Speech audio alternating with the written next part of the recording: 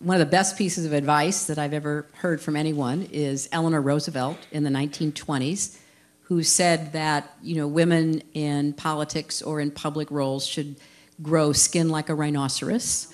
Hillary Clinton offered some of her own leadership advice to women this week at a conference in New York City. There's that old, saying that your critics can be your best friends if you listen to them and learn from them, but don't get dragged down by them. Governor, are you ready to take the oath?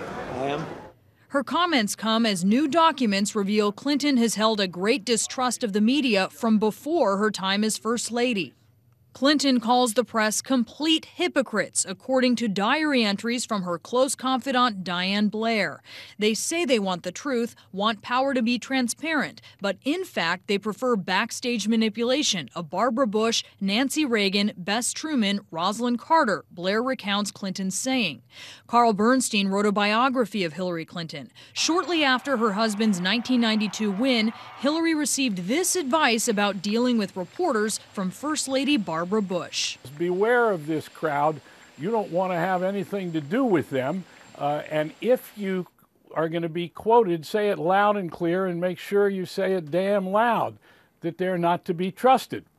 And Hillary said to Barbara Bush, I've already had some experience with that.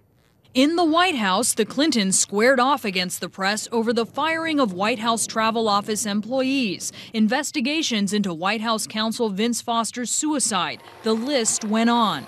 The Clintons felt they were being attacked over health care, over this so-called scandal in Whitewater, and in fact they really hadn't done anything wrong in Whitewater, but they sure had handled it badly. And once again, this pattern of non-candor was established. Especially for Hillary Clinton, who was more guarded than her husband. In January 1995, after 2 years in the White House, she told her friend that she did not know how history could be written on Bill Clinton's presidency, with media reports being so wrong. Diane Blair wrote, she said there was hardly a news story that she couldn't totally refute.